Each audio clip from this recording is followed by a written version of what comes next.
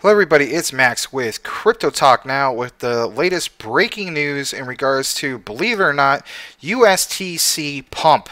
Yes, you heard right. The former stablecoin UST is actually pumping, even though it seems as though it shouldn't be. It is. Let's look at this. This is actually straight from my particular watch list. Disregard the Clifford you see right there. It's just a watch list. But take a look into this. It's up about 90% for the day, almost 120% for the 7-day chart. Now you may be thinking, well, CMC is not listing the accurate price, Max. Take a look into some other source. Well, I'm already ahead of you.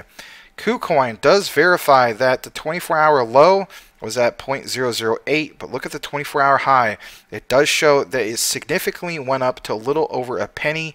This is absolutely huge because this doesn't even make any sense at this point. Something I want to point out, the last time that USTC pumped, it was back a couple weeks, of course, after the Terra Luna collapse. It was up to about I think it was like 53 cents, if I'm not mistaken. Yep, 53 cents. And then there was one a few days before that, where it was 32 on the 24th of May. And of course, before that, the 18th of May. So it's been roughly almost exactly 1 month since the last major pump. What does this mean? Does this mean we're going to have to wait another month for another pump? Well, of course, I'm not a fortune teller. I don't know this particular thing. But when I signed in to CMC and I was looking at my watch list and I saw this, I thought it was huge. So with that said, everybody, let me know what you think. Do you think that this is a complete farce? Do you feel as though this doesn't make any sense as well? Why in the world would this be why in the world would USTC be pumping? It's not paired with anything. It's been completely abandoned.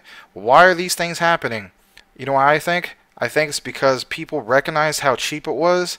They bought on that major dip, roughly around 0.0066, right?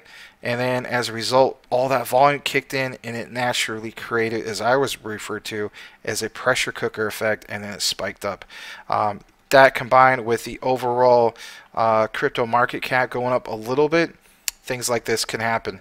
So if you happen to have any other info on why you feel as though it went up, by all means, drop it in the comments, or heck, join us on the live show, the Max and Larry Show, 9 p.m. Eastern, 6 p.m. Pacific, every single day of the week. We have been changing the other time slot. Used to be 3 p.m. Eastern, noon Pacific. As of lately, Larry changed it to 4 p.m. Eastern, 1 p.m. Pacific. But we would love to hear from you guys. What do you think is going on with this? So with that said, everybody, may you all have a blessed day, and we'll see you on the next one.